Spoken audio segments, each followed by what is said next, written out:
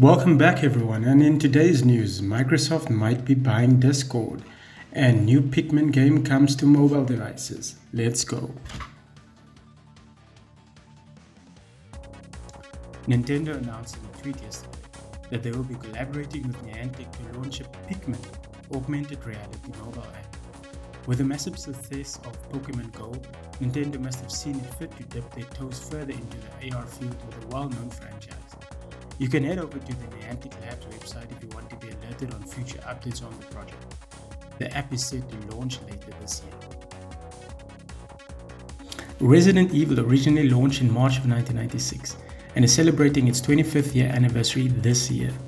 To coincide with the celebrations, Capcom announced that they will be dropping a Resident Evil showcase in April. Although they have not specified what exactly they will be showing, it is probably fair to assume that some updates on Resident Evil Village and Resident Evil Reverse will be shown. So be sure to be on the lookout for a more concrete date concerning this event in the near future.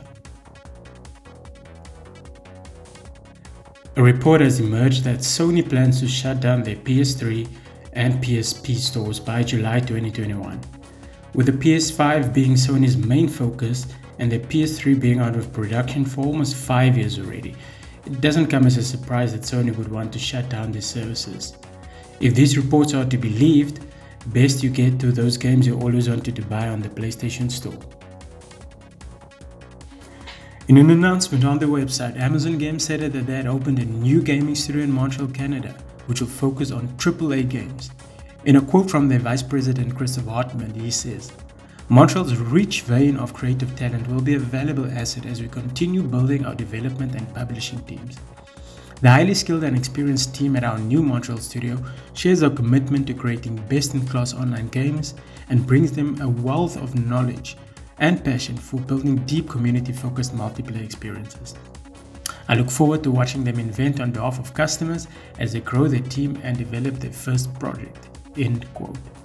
Their first project will be an online multiplayer title based on a new IP, which shouldn't be too surprising as the genre of game is very popular and some of the teammates on the development team come from the Rainbow Six Siege online game, which is very popular. So yes, looking forward to many great games from that studio. Black Legend is a turn-based RPG set in a fictional version of 17th century Northwest Europe and was announced late last year. In it, you lead a squad of mercenaries through a wide world to try and stop a madness-inflicting fog from ravaging the world.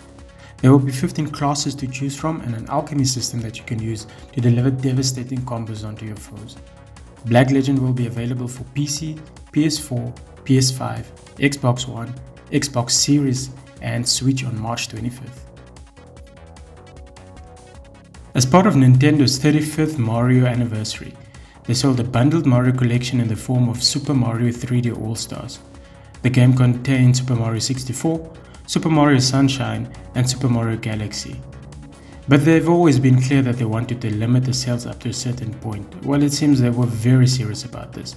They intend on stopping production of the physical version and the sale of the digital version by March 31st.